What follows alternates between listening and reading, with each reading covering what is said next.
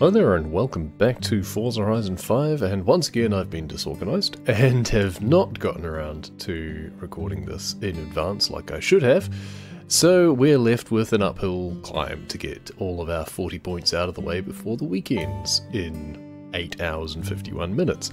So first things first, we should do the weekly challenge, which requires a 2010 Nissan 370Z. The best way to get one of those is actually one of the seasonal championships, for which the reward is the Nissan 370Z. So the category required for this one is Collector's Series or something. It's a bit of a weird one. I had 3 cars available, 2 Ferraris and a Lotus, and this particular Ferrari was the only one that I think I have ever used before. So there's the Lotus that we're hopefully going to be overtaking shortly, but of course, being a Lotus, it's really good through the corners. And then there's another Ferrari, looks like maybe an F50 or something. I did think that I had more of these vehicles, but some of them I might have tuned beyond the category, because it was only A800 limit, and I think some of them I might have boosted into the S1 range, which you kind of expect for a Ferrari, really. This one's just an old one. But we've got a few laps, so we don't need to rush. We'll try and focus on racing more cleanly, and slowly make our way to the front.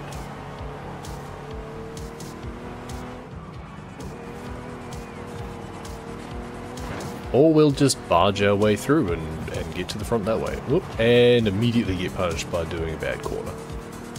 But they're stuck behind me now, so tough.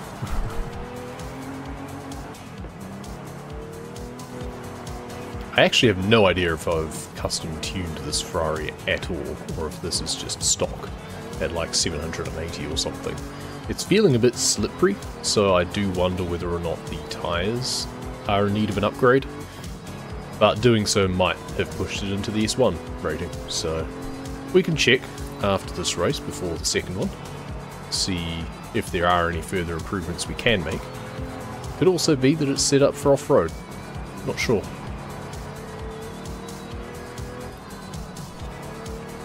Either way, we're doing pretty well with it now that we know a little bit more what to expect from it, roughly where we need to brake. The one hard corner right after the start-finish straight we struggled a little bit with, but we're still ahead. The rest of these, we just need to make sure we don't slide too much, essentially. And then, yeah, the guy behind us catches up a little bit through that section, but we seem to be better on the acceleration.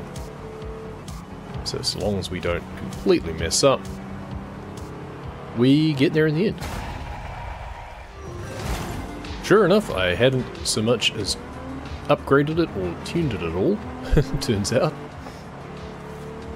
And I was also correct in that I couldn't really change the tyres that much without pushing it into S1, which means I wouldn't be able to use it anymore for this championship. But I did at least give it sport tyres, one of the mildest things I can do. Also, some custom rims. Just a few tweaks here and there. Hopefully it'll make a little bit of difference. It certainly feels a little bit more immediate in the steering and the cornering. Quite as soft. But I couldn't affect the brakes at all, so still have to be mindful of that. But I mean, we did well enough in the first race without having to worry about any particular upgrades, so we just need to race cleanly, really. As much as we can, get in behind another one of the same. It's entirely possible that they have also made performance improvements, because as soon as you start tuning your car and bumping its rating, generally the cars you race against will also have improvements. But it depends on what they're drawing from. A lot of them probably only have like performance improvements, and if they don't also affect the handling, sometimes you can just make things worse. If you just give a car lots of power but don't facilitate it putting that on the road, it just becomes too difficult to handle.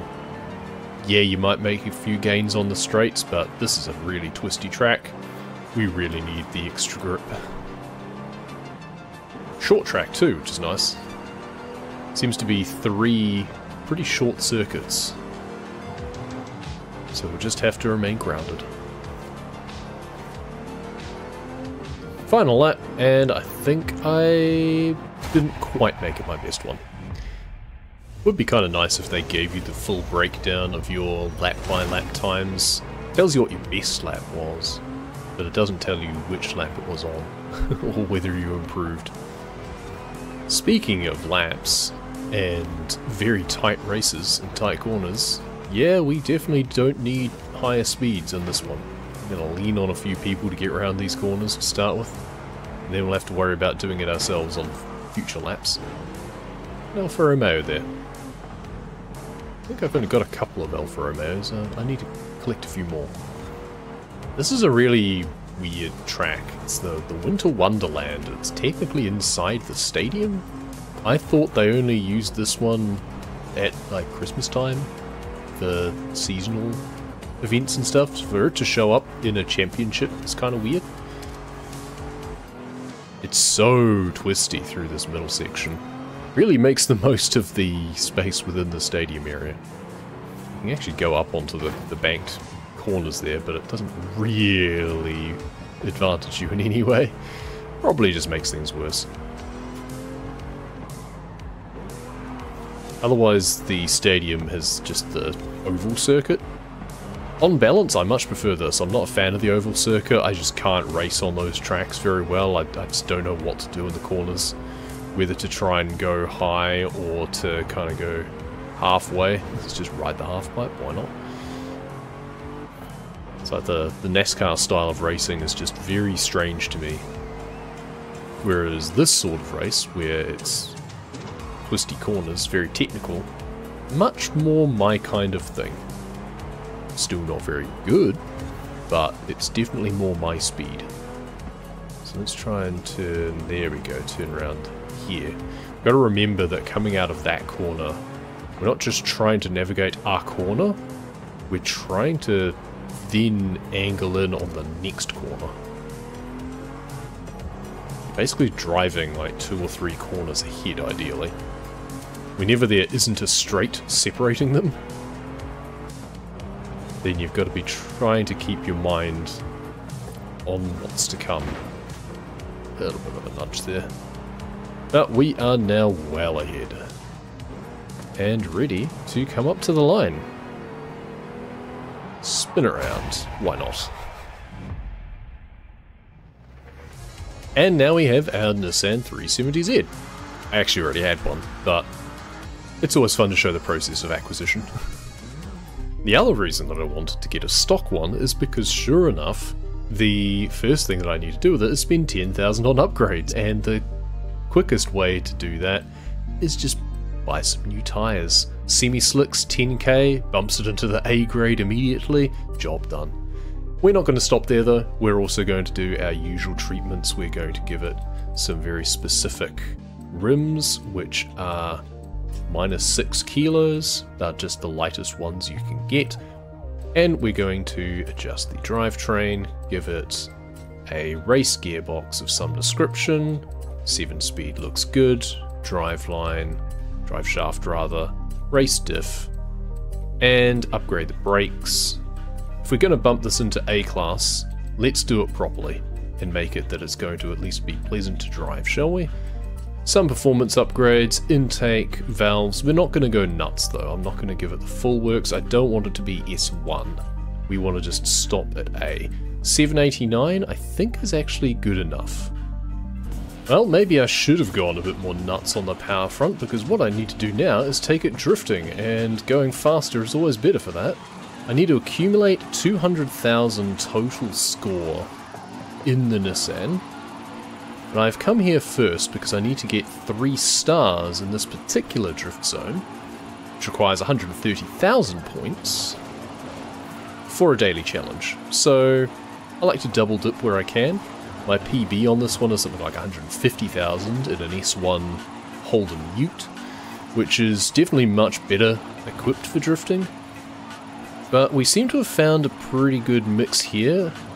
We've stuck it in second gear, we've turned off all the driving aids, And we are sustaining a decent drift. I think we're going to get the 3 stars. I'm probably going to have to do a second run to get up to the 200,000 that we need total. But that's alright. If I'd started off better, I probably could have even gone and gotten a full 200k right off the bat, because we are racking up the points at the end here. Yeah, I really just needed to get a better start. That's right, that's a good start. We don't need to do much on the return trip.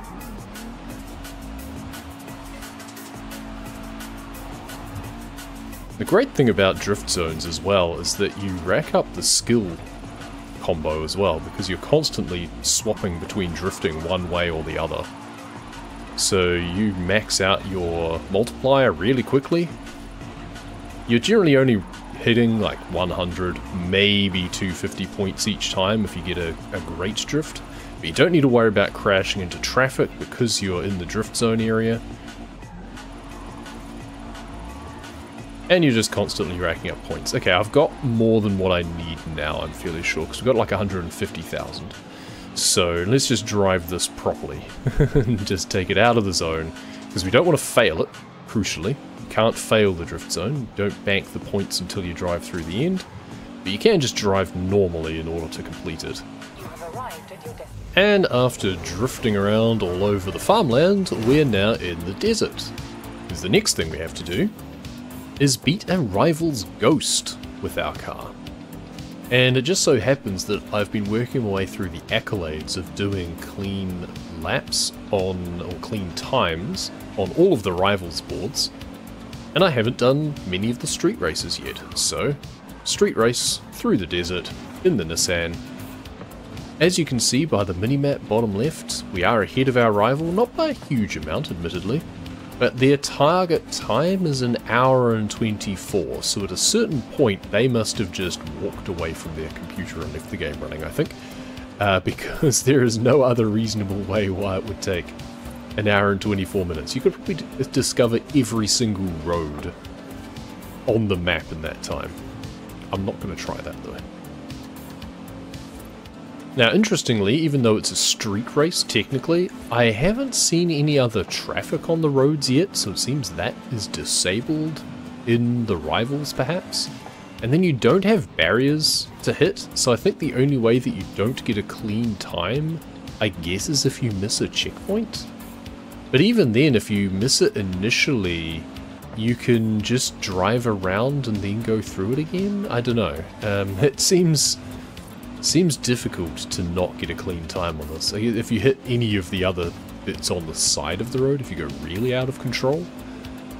We're also driving pretty safe, as you can probably tell, because our goal is not to go super fast or anything like that. There are separate accolades for placing within like the top 5% in particular rivals categories and stuff, but I think we've already got those.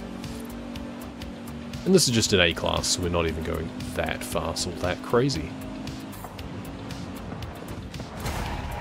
Well, that's the weekly challenge out of the way, and now we'll do the photo challenge, which is to take a photo of any Alfa Romeo on the frozen lake at the Grand Caldera. I guess if you had the Alfa 8C that qualified for that previous championship, that's a possible combo. We don't have it, but we do have this nice cool blue Alfa that we've had for a while. And that, plus a few other little daily challenges we did along the way, has gotten us halfway there for the Mazda MX-5. And then we can see from the car restrictions on the PR challenges that those are gated behind the BMW M397. I likely already have that, but it is the reward for the other seasonal championships, so we may as well jump on in on that. And we get to pull out our Supra again. B700 is the requirement for this. Retro sports cars, I think it was. Is this or the NSX, really? I've got lots of other options, but those are the two that I've actually tuned up. The NSX is faster, but this is more nimble, and this course has a fair few twists and turns to it. I really should fix the bonnet of this, though. It's a really ugly looking thing. Oop, and we missed the turn. I always do that on this track. Some of these street races I will just miss when I'm supposed to turn because, funnily enough, there's no barriers or anything. Oh, we're racing around our castle. Let's go to bonnet view of this. So this is where the fun with this bonnet design does come, because you get the funky reflections, which is kind of a fun touch, but ultimately I think I need to just downgrade it to the flat bonnet instead of the street bonnet that I assume this is. But regardless of the shape of our bonnet, what matters more is the shape of our corners. And diving down into the city, just picking them off one by one. For some reason they braked really hard for that little squiggle on the way into town, but it really wasn't that difficult to navigate. Now, we do need to remember to take the right corners at the right streets, no going straight ahead. I don't think this one dives into a tunnel at all. There's the tunnel run map, which is always confusing me. What would have been really nice is if the course route went all around this direction, but it didn't have the checkpoints. Pro tip, you can do that on your own blueprints. You can have it so that you drive around these sorts of streets. So it plots the race route for the AI based on your car movements when you're putting the blueprint together. But you control where you put the checkpoint, so you can just put a checkpoint down as if you drove straight through and cut the corner blatantly without being punished. And the AI will still merrily drive around as if they had to do the whole track. Easy way to rack up a few wins. Not that I've done so myself. Except for, I did experiment with that in Forza Horizon 4, because there is a accolade slash, well, achievement in that game, where you have to win a race in a PLP 50, and that's a tough ask sometimes. So I did put a race together that did allow me to cut the corners. I ended up winning it regardless, but a little bit of security. Alright, race number 2, and we have swapped cars. We've jumped into the Honda NSX this time. This track has a bit more straightaways than tight corners. I wanted the extra speed that the NSX brings for this, rather than retune my my Supra. It's nice having multiple cars that are tuned up for different specialties. Ideally, you can just swap between. It's a lot easier to swap between cars than it is to retune them or swap upgrades out.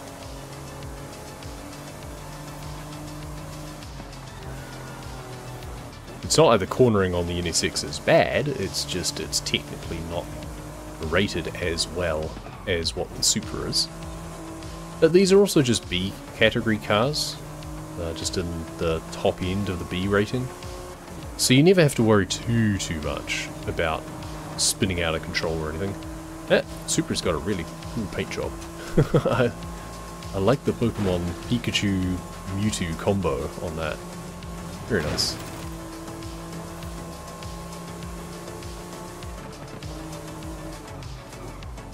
Crunch. That's the tight corner, and there's always traffic there, it seems. So I'm not going to try rewinding that to get a better line or anything like that, because if I'd tried to take that corner with a good line, I'd have T-boned the car anyway. So we just use it to crunch out of the way. Hopefully I pushed it in the way of my opponents. Another tight corner here. I'm surprised that there isn't traffic in the way on this one as well. Looks like the Beetle was, if we'd gotten there a little bit earlier. But instead, it was clear.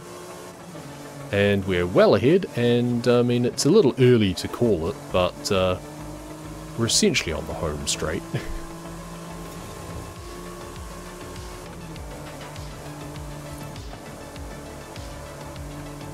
I mean, I was saying in the Rivals thing of, you know, how you could not get a clean run.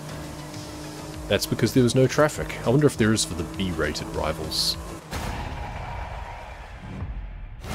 Final race, and we're still in the Honda. This one has even more long straights, including a stretch on the motorway.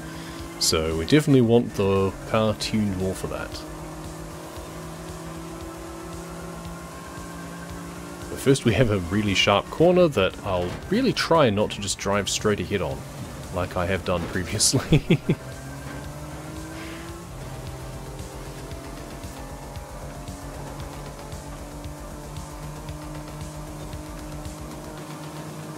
Once again, a case of just really not hitting the traffic. So long as you don't hit the traffic and you don't miss the checkpoints, you should be good on these races. And it is strange that sometimes it feels that the higher car ratings don't have traffic. I feel I've noticed that on like the S1 and S2 races. But that's the only thing that really distinguishes a street race from a road race, so without traffic it just feels weird. And we're on the motorway stretch. Ideally you want to go straight through there. It is the suggested line on the minimap, and as long as you follow that, you miss out on crashing through the barrier, which in a B-class car you definitely want to do, because if you hit the barriers or any obstacles, you take a big hit to your speed. And if we take this corner well enough, we shouldn't have to brake too hard, if at all. Just kind of lift off a little bit. Once again, probably lift off a little bit for this corner, and up to the line. That'll be another championship in the bag. So we have the BMW M397, and now we've got to do some PR challenges with it, starting with another drift zone, where we need to get 75,000 points, which is almost a new PB, I think, for me. So we've made the very rare decision to upgrade it specifically for drifting. I already had one of this type of car anyway, so we now have one that I can customize for racing, and this one is for drifting. So it has low grip tires, the drift gearbox, drift suspension, and sure enough, just like that, we get a PB, I think. And more importantly, seasonal objective complete. Now the downside is we've done all of these very drift-centric upgrades, but the next PR challenge is a speed trap. So we need to hope that we can keep it tidy enough through these bends on the way up, never mind, to the speed trap in order to get a high enough score, and we can't. That is the danger of tuning something for drifting. We might actually have to undo some of that. We just need to take it a little bit nicer through this corner in particular. I think I need like 180 Ks, which should be fine if we don't hit everything on our way to get there. Yes, there we go, that's much better. Sure enough, 202. And the third is a speed zone. We need to get, I think, 160 average. Now, this is going to be tricky using a drift setup, because there's two corners that we have to navigate very carefully through here, and then be able to accelerate again to get a high enough average. I am not optimistic at being able to get it first try. Oh, hang on. Maybe. Ooh. 1k an hour more to earn the objective. You know what? We'll run it back. I think just upgrading the tires would be fine. Or just getting rid of the drift gearbox, I think, would probably do it, even if we just went back to the stock one. But we'll try. We'll try running it back.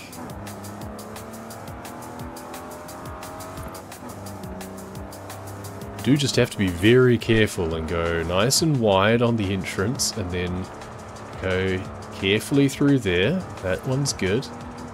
We should be able to maintain about 160 through each corner. A little bit wide there, but not wide enough. There we are. And we can park the BMW up again for now. Leave that for the next time we need something that needs drifting in that particular category. And instead we're pulling out our Skyline GTR that we were using a few weeks ago to do one of the event lab races. Oh, overcooked that slightly there, never mind. Plenty of time to catch up. And we'll see if we can just do some nice clean racing as much as we're allowed to do with the AI being the way that it often is. I'm not quite sure what's different about this track, other than just a lot of extra stuff that's been added in along the sides. I feel that we might actually be going backwards on a normal race, I'm not sure.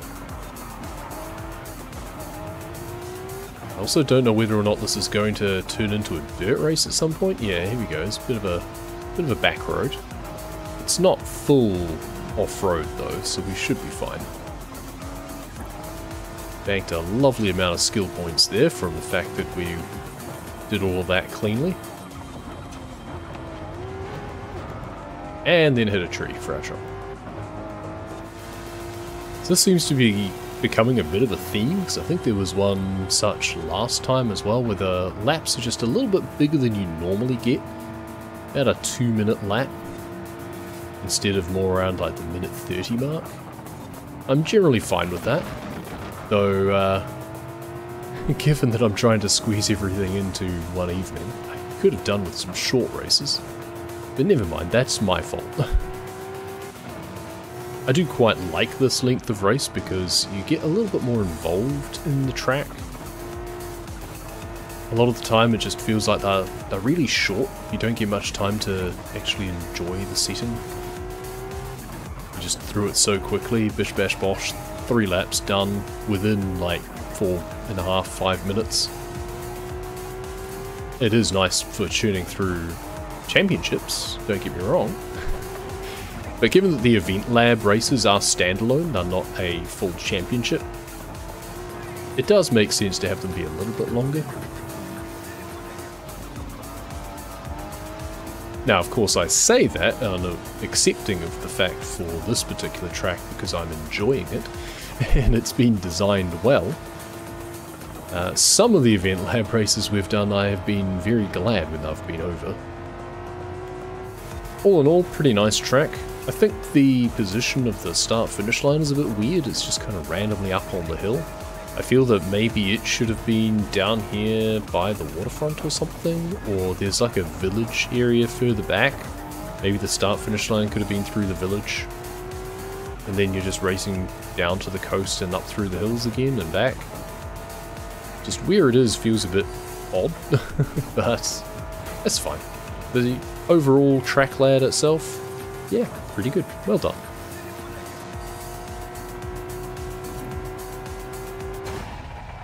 And stepping it up a notch now and into the Lamborghini Huracan that we have tuned up previously. And we've got yet another event lab track and one more where it's just been a case of make a racetrack and slap a bunch of tall buildings around it. I don't know if this is meant to be modelled on a real racetrack. The sheer number of balloons around the side make me think no. I could really do with not being pushed off the track by the AI. That would be nice.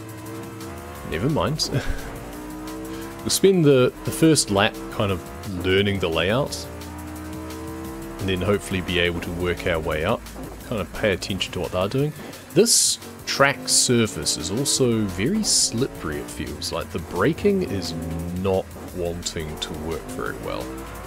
I don't know what surface they've used, but it doesn't feel like a proper racing surface, which is odd, to say the least.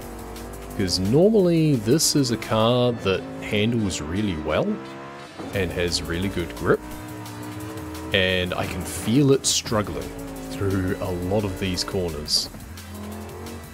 First with the braking, and then it just kind of shudders even with the acceleration coming out. Something about this artificial surface it's not a fan of. So we'll see how well we can hold this together. Bumped it. And whether or not we can make up the places. Oh, that guy just braked all of a sudden. That's kind of weird as well. It's almost like he thought that he'd finished the race. I don't know, maybe the drivatar behaviour is presumably modelled on people who have raced this before, so maybe someone got mixed up and thought that it was only one lap. We didn't get pushed off the road on that corner this time, so that's a good start. But we will have to try and make up our speed. Okay, so the side surface here, we seemed to race much better on for some reason, and now we're just sliding again. What is this race surface? This is horrific. We've had this with one other time as well, I seem to remember. There was another event lab that was like this. but the surface was just really slippery. And it's really annoying because I do need to win the event to get the points, and I don't want to waste a ton of time just trying different things on this track to try and make up for the lack of grip. So I'm fairly positive this Lamborghini is not tuned for like off-roading or anything. Which maybe that's the problem. Maybe if it was tuned for rallying it would be doing alright. Alright, we've really got to concentrate on these corners and try and do a much better job.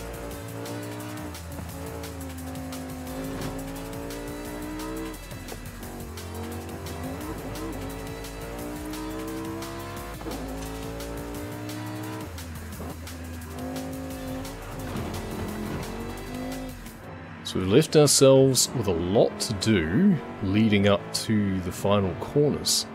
So we're having to just lean on the AI a little bit through here and hope that we can get in on this corner, crash him out of the way, and sneak past on the final straights.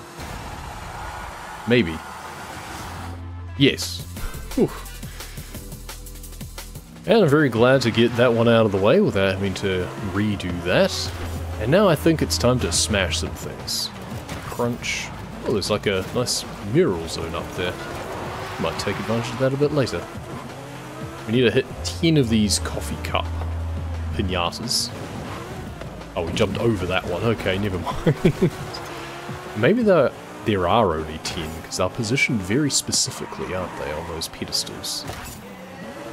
Alright, we'll play their game.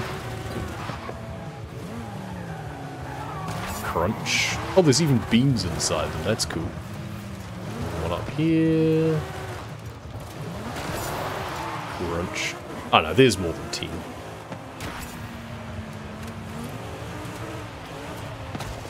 Oh. I haven't even been counting, I don't know how many more I need to do. It's very cathartic after that race. Are there any up here? Yes, there are. Crunch. Crunch. There we go. Spill the beans complete. Fantastic. And let's go head over here where there's a nice mural. I don't think I actually need any extra points, but there is a daily challenge for taking a picture of ourselves at this area. And sure enough, we're actually 2 points over what we needed, but that gets us the Subaru. And that's it for another season. What have we got to look forward to for spring? We can get a VW thing. Alright, I've never even heard of that before, that's interesting. And own and drive the 1990 190E, which I'm going to assume is not a reward, unless it's a reward from the Horizon Tour. Then, yeah, you're just going to have to get that one from other means, I guess. But it's a pretty cheap and common car, I'm fairly sure, so we should be fine. But for now, thank you very much for watching, and we'll see you next week.